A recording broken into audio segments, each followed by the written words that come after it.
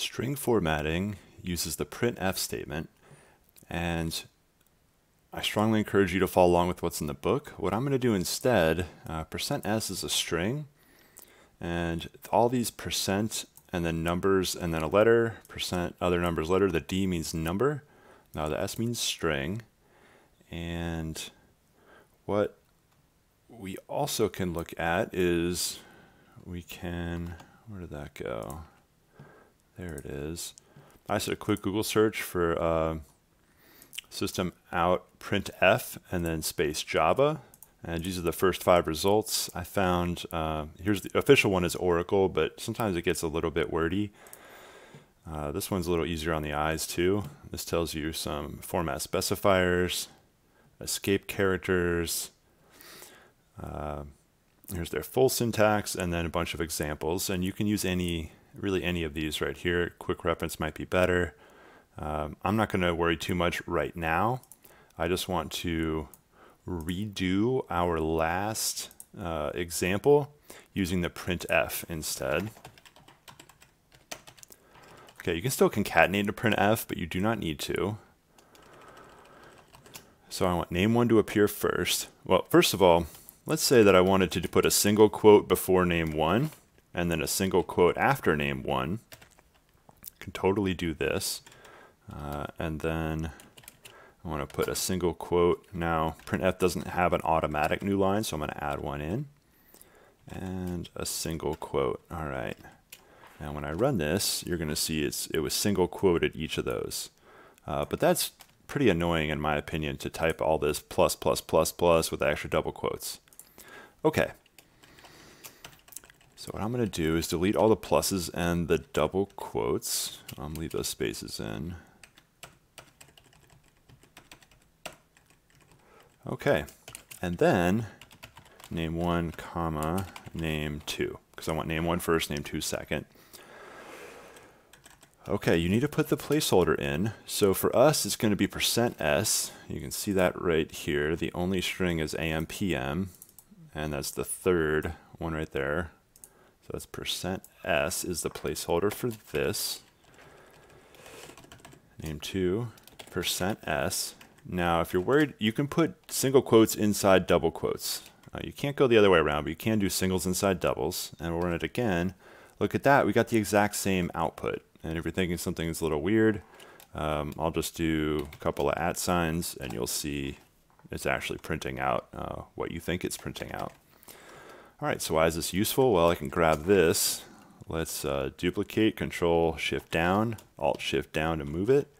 I'm going to delete the other line. And now we got name2, name1, like this. All right, so we got the same thing, but the order is reversed. So let's go ahead and actually make it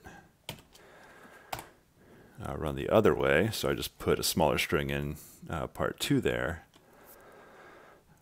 You can even make this third line quite a bit shorter. We'll put them in the original order.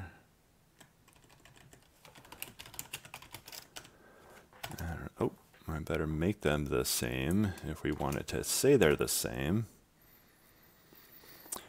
Okay, so that's string format, or sorry, printf.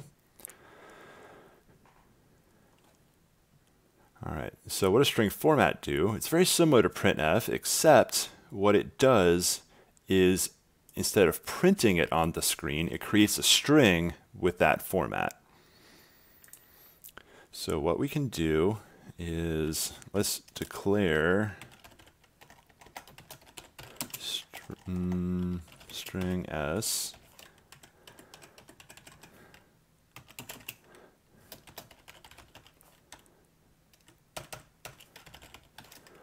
equals string format. Okay.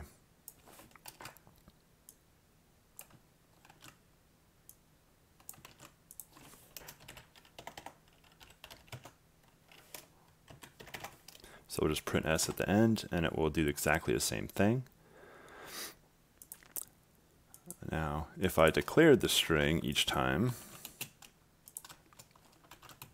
well, we have one big problem, which is you can't declare it twice, so I'll just undeclare it. But now we have a problem that it can't access it out here because this string only exists inside the block of code that starts here and ends here. So that's why you have to declare it up above. So I'll undo that a couple times. There we go. You can also write a method that returns a string. So let's do that. Now I am going to clear out all this junk.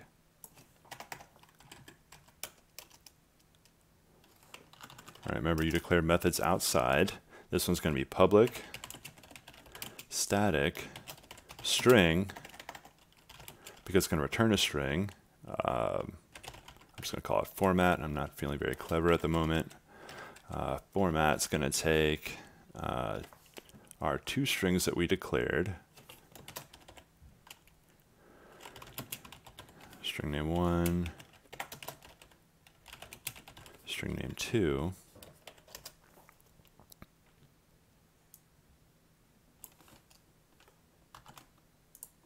I'll put all that code in there. Oh, better get if in there also.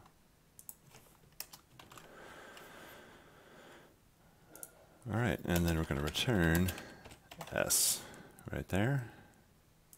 Now, instead of printing S, we're going to format name1, comma, name2.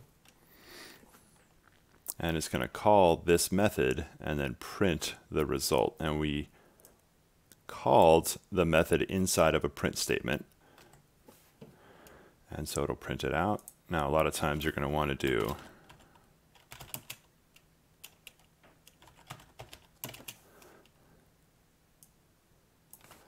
this separately in 2 lines. Right there. All right. So we all have our vocabulary here, and then we'll look at the exercises soon.